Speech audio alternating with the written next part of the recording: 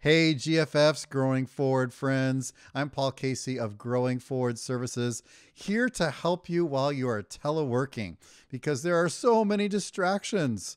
And so what I've done is I've put together a little program here. We are in day 5 of that, and it is called Time Management When No One is Watching. That's right. There's no accountability right now because you could be like, oh, I'm going to slack a little bit because no one could see me. It's like, no, because excellence, of course, is one of your core values, right?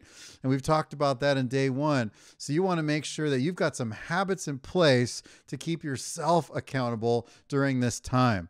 So just a quick review, manage your time around your values and your vision. Then you're going to pick your big 3 priorities for tomorrow while you're still in today. Then you're going to make sure you do those as early in the day as possible to defeat procrastination. And then yesterday we talked about blocking time or making appointments with yourself, taking those to-do list tasks, sticking them in your calendar as if it's a meeting with another person, and then obeying your calendar and doing it at that moment instead of dismissing or snoozing it. You're going to actually do it.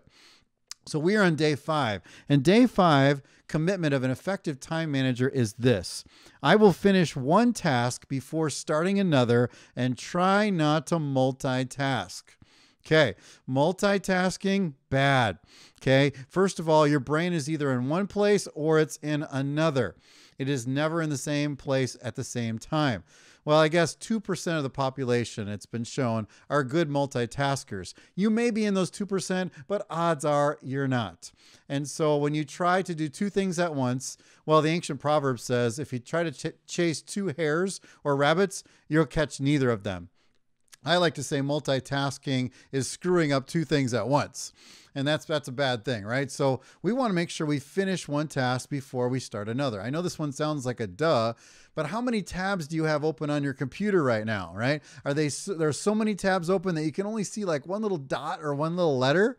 Why do we do this? We do this because it's like, well, I'm going to come back to that later and I'm going to finish that. And then our computer reboots and we're like, shoot, I forgot to bookmark that, and you lost your place anyways.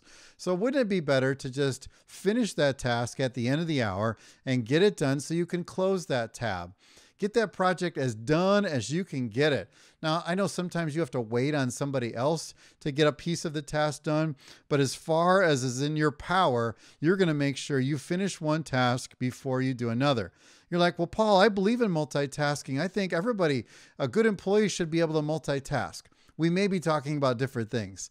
Multitasking, though, maybe the way you're thinking is being able to keep a whole bunch of projects on your radar so that none of them falls off the radar. Totally get that. Totally believe in that. And a good leader should be able to do that. What I'm talking about is in the moment, I'm going to watch a webinar and work on my budget. No, you're either going to be in the webinar or your brain's going to be in the budget at any given moment. So you might as well just decide I'm going to do one or I'm going to do the other. And that's going to make you way more productive.